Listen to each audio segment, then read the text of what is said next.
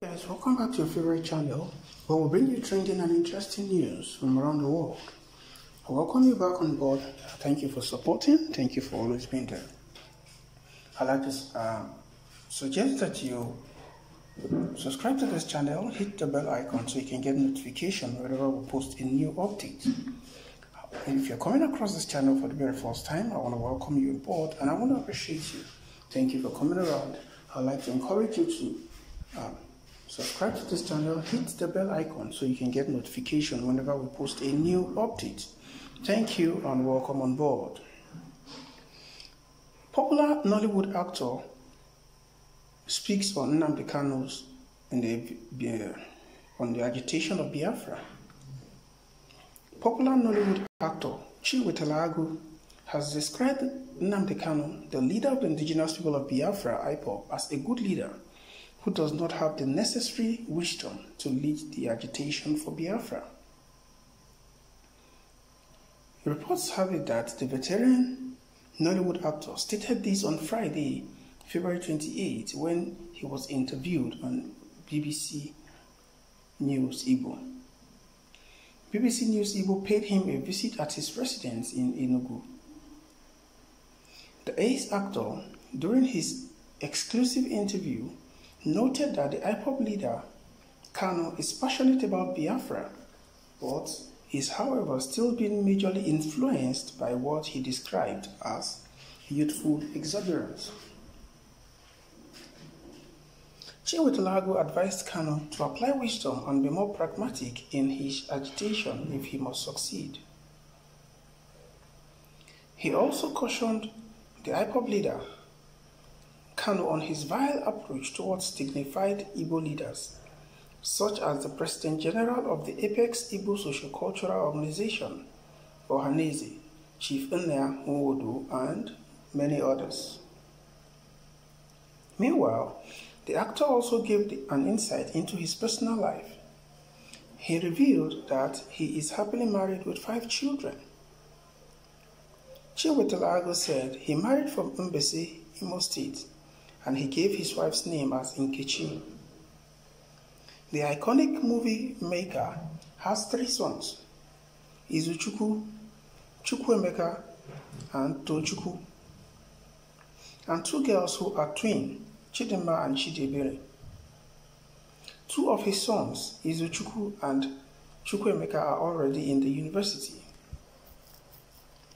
When asked if he has any ambition to delve into other ventures, such as music or politics, he said, music is what he would love to do after movies, given that it is still in the entertainment industry, while stating that he used to nurse the ambition to go into politics, but not anymore. Alright guys, you've heard what Chinwetalagu has come out to say concerning Ñŋamd Kàɲu. Chinwetalagu says that Ñŋamd Kàɲu, is a good leader, but he lacks the necessary wisdom. So what exactly does Chinwetalagu mean? Or what can we say exactly is Chinwetalagu is trying to imply? What are the necessary wisdoms that Ñŋamd Kàɲu lacks? Well, he did not make any categorically clear or pointing to any exact scenario while saying this, but I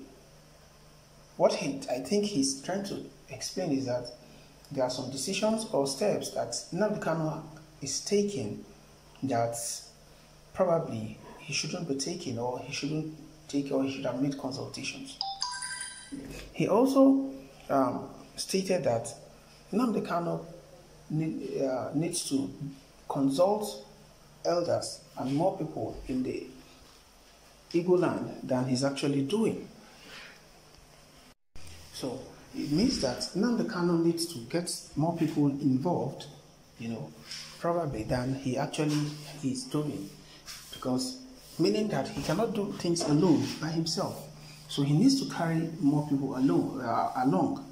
And I think what Chinwetalagu also is trying to imply is that he should, the way he attacks some Igbo leaders, does not sit down well with him and many others. That he probably shouldn't, be calling out Igbo leaders, and he should try and carry them along, reach out to them, and respect them and give honor to whom honor is due. I want to believe that is what Chinwetalagu is saying. He described Nnamdi Kanu as a good man. Well, everybody knows Nnamdi Kanu is a young guy, not too young though, but he's still a youth, and he is knowledgeable, educated, pragmatic, visionary. We have to give it to Nnamdi Kanu. Nnamdi Kanu is thoughtful in what he does. So the only challenge here with what I believe Chinwetalagu is trying to express, is that so for Nnamdi Kanu to have come this far, one definitely has to give it to him that he knows his own news and he knows what he's doing. Probably no man is an idol, and no man, is an island as it is. He probably might be taking some steps and actions that does not go down well with some people, but it doesn't mean that he lacks wisdom. I think he's on the right track, and he's doing some things that he feels that's the way they should go.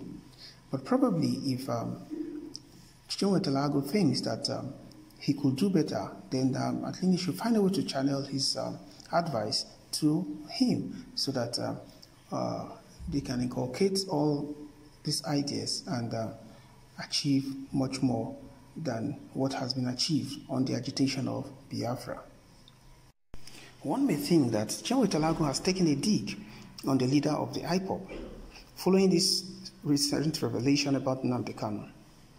Well, it is something that may have shaken the internet, but some have also perceived his thoughts as a knowledgeable one. The veteran Nollywood actor, is an elder statesman when it comes to the affairs of the Igbos, and I think should be taken serious, or his words should be listened to. Well, now the reasons for this isn't far-fetched. The leader seemed to be taking solo decisions without consultations. Chinwetalagu said, "In my last article, I wrote about the mistakes that killed and will continue to kill Biafra. It isn't a logical finding that one who acts alone makes horrible mistakes. Although Nnamdi Kanu has taken bold steps worthy of mention, it is pertinent to remember that too much of everything isn't good. It may lead to violence, segregation, and brutality. I made it clear in my last article concerning the frustration-aggression tendencies. It is a safe landing to say that the veteran actor, who already appreciated Kanu, has a point concerning his excessive acts." So now, what are the excessive acts that Chinwetalagu is suggesting that Nnamdi Kanu has taken or is taking? And when he says he's taking solo decisions without consultations, well, what are the setups, in Igbo land, and how is he supposed to have consulted, and who are those who are to be consulted? These are questions that needs to be answered. Who are those that needs to be consulted? How many people among the Igbo leaders, have come out to stand by Nnamdi Kanu? How many of these guys have also actually come out to publicly, defend Nnamdi Kanu and say that we need Biafra?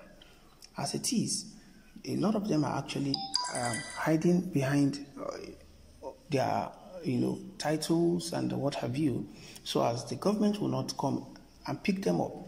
But Nnamdi Kanu was brave enough to stand his ground and say that he is speaking for Biafra and agitating for Biafra, regardless of whose ox is God and regardless of what trial he may face. Don't forget that these are some of the challenges he faced that led to the death of his parents, that led to himself almost losing his life. Eventually, he had to escape and leave the country despite being in trial in court. So these are some of the challenges that, he has faced. But, I just have opinions and views. I cannot categorically say and authoritatively say things.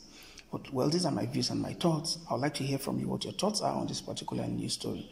Kindly drop by the comment section. Let's know what your thoughts are. Thank you, guys. Welcome on board, and I'll see you on the other news. Have a wonderful time.